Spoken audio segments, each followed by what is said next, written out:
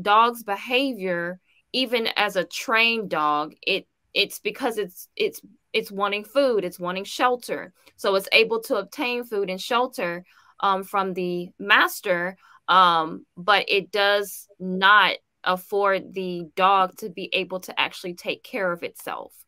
And so when we think about education versus being trained in our school systems, are we being trained or are we being educated in the school system? Are our kids being trained or educated? Or they're being indoctrinated mostly. What do you think of episodic history versus holistic history in terms of education? I would argue basically that the problem that we face as it relates to knowing um, our history is that our history is fractured by into episodes that are determined by episodes in European history. So for example, you'll hear people say we have ancient, feudal, and modern history, right? They say ancient African history, feudal African history, and modern African history, right? And I that's the way European history is broken up. So if we're coming from in each one of those episodes in European history is determined or it's marked by an achievement or a group of achievements or something that happened in European history that they achieved for themselves. So if they achieve things and mark their history with those points, those demarcations in history, and make episodes, what we should be shaping and determining our history based on what we've achieved in our history. We shouldn't be shaping our history based on what others have achieved. That's why the 1619 year, that's a British perspective. That's the perspective of the Pilgrims. We are not the Pilgrims. If you're thinking about 1492, we are not Christopher Columbus. African people were here, on the boat with Christopher Columbus, way before Christopher Columbus, and numerous times before Christopher Columbus. So why are we using 1492 as the marker for understanding our history? It's because we're coming at it from the perspective of Christopher Columbus, you see, without recognizing that. So I think what we need to do is, there are many people who've tried to undergo or tried to, I guess you could say, create different periods of African history based on markers in our history that we've achieved. So, I mean, some of those people, I know Chancellor Williams in his book, The Destruction of Black Civilization, he outlines the way we should structure our history, African history. I know Dr. Molefi Asante, he has his book, The History of Africa. I know Milana Karenga has something where he tries his hand at it. I mean, there are many African scholars who are writing African history and encouraging others to write African history, but based on the purview of African people and African achievements. So I think that's the way we need to approach it, and I think that would result in what the brother said when he was talking about holistic history, right? All right. So, and so I want to get into the actual function. So, the function of education. So, in the chat, Inya was talking about the difference between being skilled. I'm sorry, and Hannibal touched on this, but the difference between being trained and being educated. So, again, Naeem Akbar says people who are trained can only serve those educated people who were their trainers. And he talks about in the book, like the difference between the dog that is trained, and then the dog that is in its natural in its natural state. So a dog that is trained, putting on the dresses, dancing around, but a dog that is educated, then that dog is able to defend itself against its enemies and its attackers. It's able to hunt. It's able to feed itself. And so that dog's behavior, even as a trained dog, it's because it's wanting food. It's wanting shelter. So it's able to obtain food and shelter from the master, but it does not for the dog to be able to actually take care of itself. And so when we think about education versus being trained in our school systems, are we being trained or are we being educated in the school system? Are our kids being trained or educated? Or they're being indoctrinated mostly. Indoctrinated, okay. You know, two primary functions come out of the out of K through 12 schooling: indoctrination, a little bit of education, but mostly indoctrination and socialization.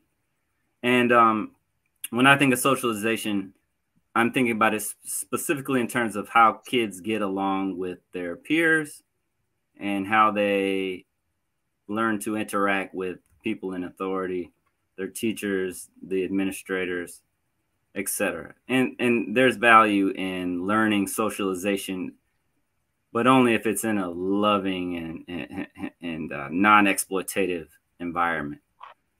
Our kids are definitely not being. The education takes a backseat to the training and the indoctrination. I don't think I really got educated by a school until I got into college. And even then it was very Eurocentric, but I did learn how to think critically, and I learned how to problem solve, and I learned how to research, and I learned about statistically credible data and et cetera, et cetera. So there was a lot of good that came out of my time in college that was true education. But a lot of us miss that. I think that when you're fully educated, not only are you a critical thinker, but you're a problem solver, and you have the ability to learn and synthesize new information outside of academia. So the education should unlock your mind and ultimately give you the ability to further educate yourself. Because there's a difference between reading information, taking in new information, and synthesizing it with your experience, with what you observe in the natural world, and being able to form conclusions that make sense, that are logical, rational, et cetera, et cetera. I consider myself a bit of a philosopher. I am big on epistemology, ontology, axiology. I wasn't exposed to any of these concepts in college because I didn't study philosophy. I didn't study anything that where that was relevant. Right. I developed an interest after I got out, and because I got some skills while I was at that damn school, I had a foundation by which to add to my knowledge base.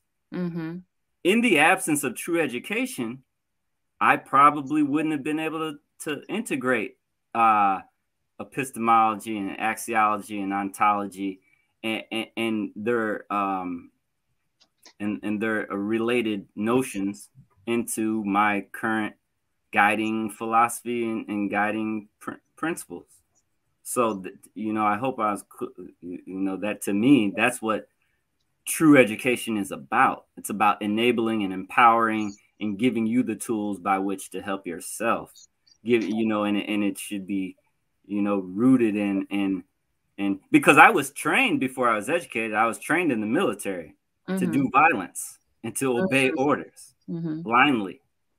To the military point, I was when we were talking, when the training question made me think of one of my grandfathers.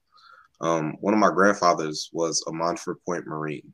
So that's the first unit of Black Marines that were they were the first Black men that were able to join the Marine Corps. They were trained at Montford Camp. And, the thing is, the Marines are supposed to be the United States military most elite troops, right? I don't have a prejudice for one or the other. I just repeating what I heard. So, but the point I'm making is many of our people, and not just in the military, maybe I should use a different example. Let's use Ben Carson, right? Ben Carson is an extremely talented brain surgeon. highly skilled, right? But the thing is, he's been extracted or alienated from his own history and culture.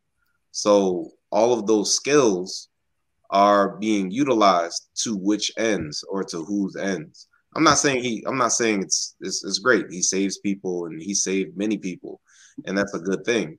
And but at the same time, when Dr. John Howard Clark says take what you do best and do it for your people, what happens is your socialization and your education, what you know of yourself and what you know of your past and what you know of your people, shape where you will use your skills.